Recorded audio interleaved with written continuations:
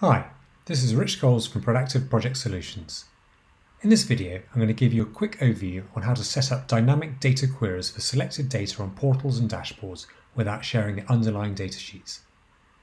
This is useful if you have people who want to drill down into specific data on a dashboard, to see historical data, or to enable teams to get information from datasets without having to go to the data source. I'm going to show you two different scenarios and formats that should give you plenty of ideas on how this can be applied in many other ways. And the first is a sales team chart. So here we have a sales team which has got the sales by rep across the whole year. And below it shows the sales by product for the current month. Now in this case, I want to see what the sales were for the month of July. So I'm going to enter July in the drop down, press submit, and it says please refresh the dashboard. So I'm going to my browser window, now refreshing the dashboard, and you'll see it's brought back the values from July. So how's this working? So on the dashboard, what I've got, and let me just go into the edit dashboard mode. What you can see here is, in this case, I've got web content and I've embedded the form on the dashboard. And here is just the normal chart, and it's pulling back that data. And this is the metric from one of the sheets I'll show you in a second. So, not going to make any changes to that.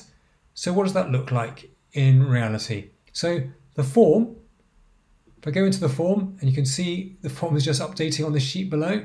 So if I go here, I'm going to open the form. The form is a very simple one, and it purely says the month with a drop down set there and submit. So if I close the form, go back in, and in the form I've got this set up so it returns the month as selected.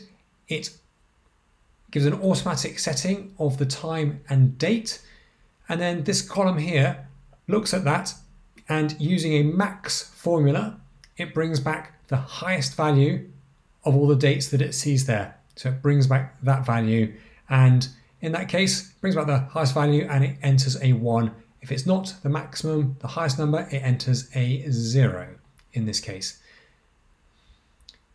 So what happens there is then that goes into your metrics sheet. At the top of the metrics sheet, again, I'm using an index match formula. It is then looking at the sheet I just showed you, and it's saying find the item with a 1 against it and bring me back the month number.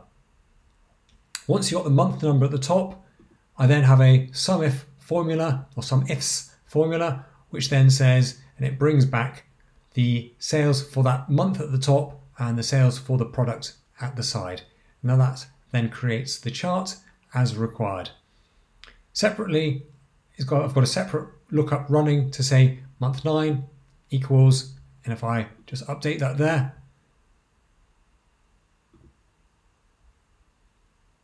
you can see 7 July. So that is then looking on here just to make sure that is correct on that side. So that's one scenario. Going back to the dashboard. So the other scenario I'm going to show you is in a data table format. So in this format here, what I'm doing that's different to the previous one is if I go to edit and edit dashboard settings. So here what you're going to see is I've got this set up as a metric widget. And what I've done is I selected information from a sheet and brought it back as a table in this format.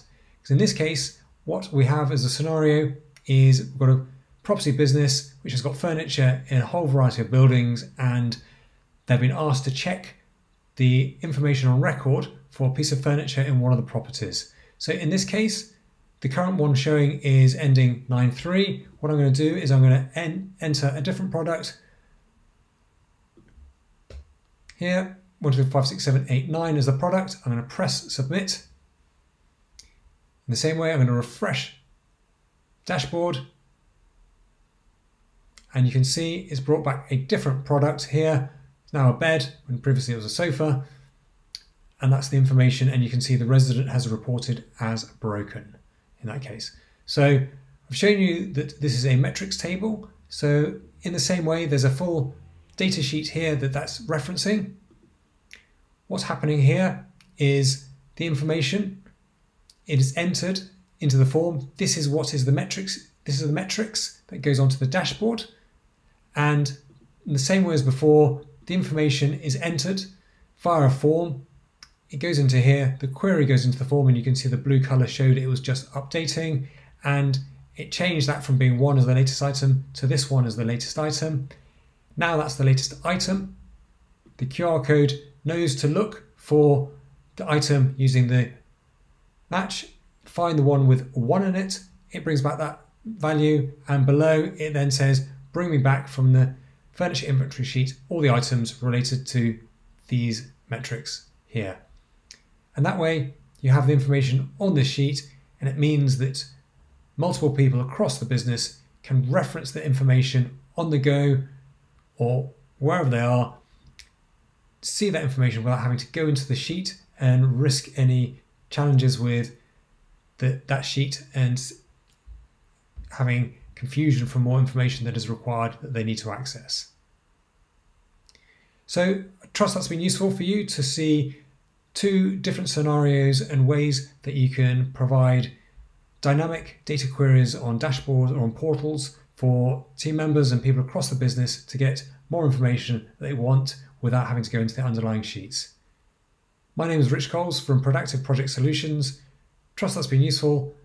If you want to get in touch, please contact me at prodactive.co.uk. If this video has been useful, I've got plenty more like this. Please subscribe to my YouTube channel, and I'll see you on another video. Thank you.